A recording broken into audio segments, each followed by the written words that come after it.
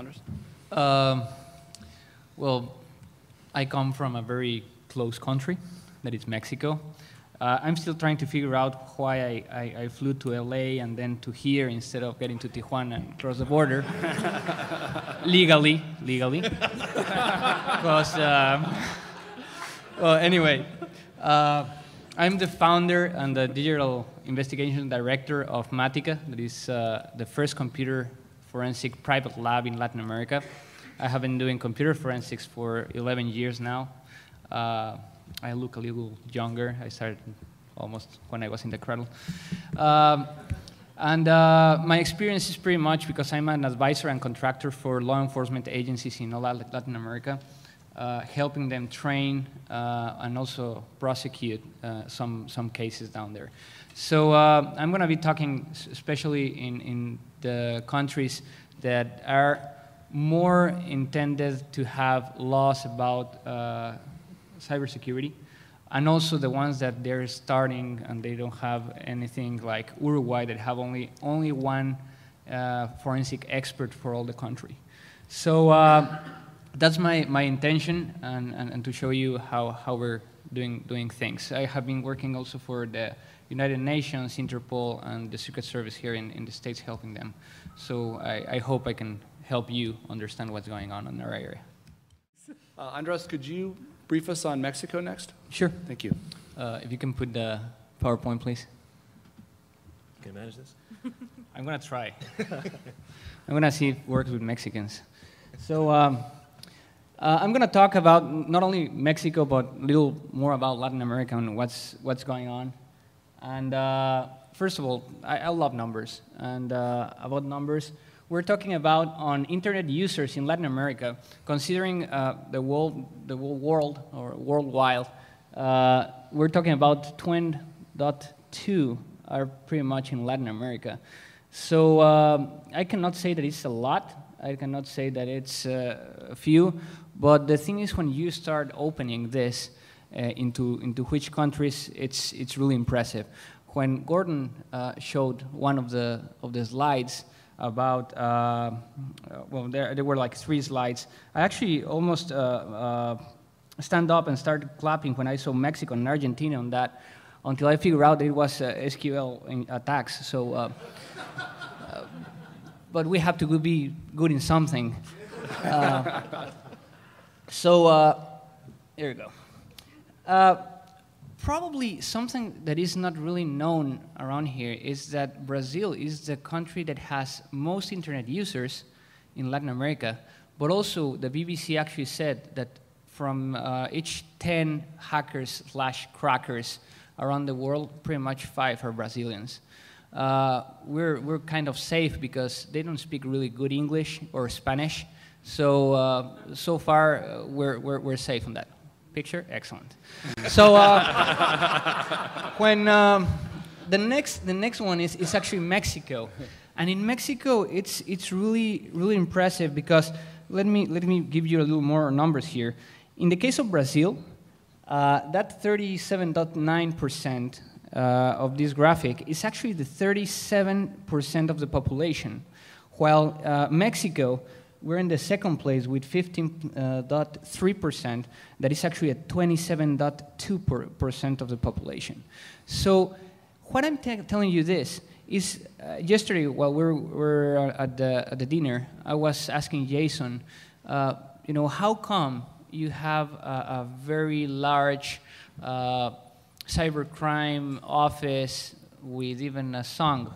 You know, how you get that? Who actually proposed that? And he said that he didn't know, but you know, I'm not gonna say because it was off the record. So, but anyway, the reason here it's pretty much priorities. In Mexico, if we're talking about that only 27.2% of the population has access to internet, you know, you have other things to put the money on.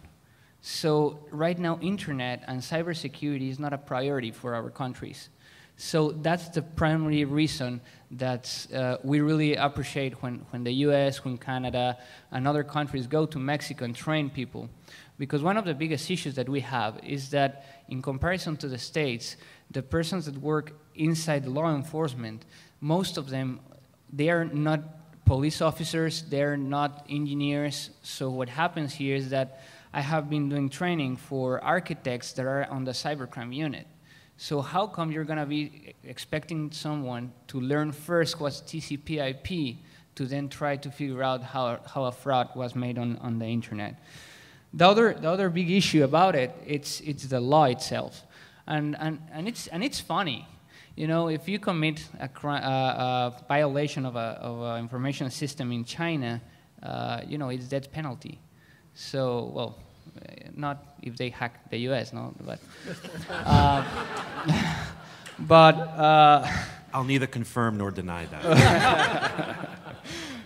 But also you have countries like Finland that when you, if you're a Finland guy and actually hack one of the servers down there, actually someone that has responsibility on that is actually the IT guy, because he was hired to protect the systems, not really to purchase or to catch the hacker.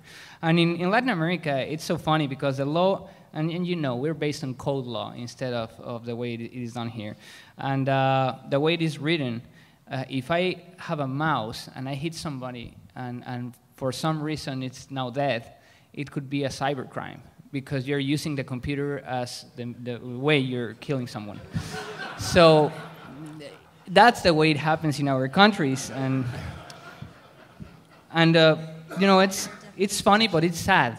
You know, I figure out that I couldn't cry every day. You know, I have to look the funny part of everything.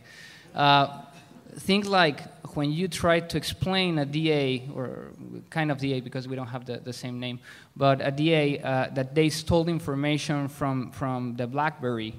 They're trying to find out where the hole is where the information used to be. Because, you know, how come the information is going to be still there if they robbed it, right? So things like that, or even one of the situations that I had, I came to DA and I said, here's a laptop. They actually took information from it. And he's like, a what? A laptop. A portable computer? Ah, computer. Okay, portable computer. And he said, well, show me. I'm like, well, they stole information from it. And he said, well, but the computer is down there. I'm like, yes. So what you're expecting me to see that it was robbed? The information. Can you open it? And he was trying to find out where or how come the information was stored in the computer. Finally, and after 3 hours of explaining how information is stored in a computer, he said, thank you very much. I'm learning a lot. But, well, how much information they took? And I said, 1 gigabyte. Come on, 1 gigabyte? Come when there are more. You know, 1 gigabyte is only one.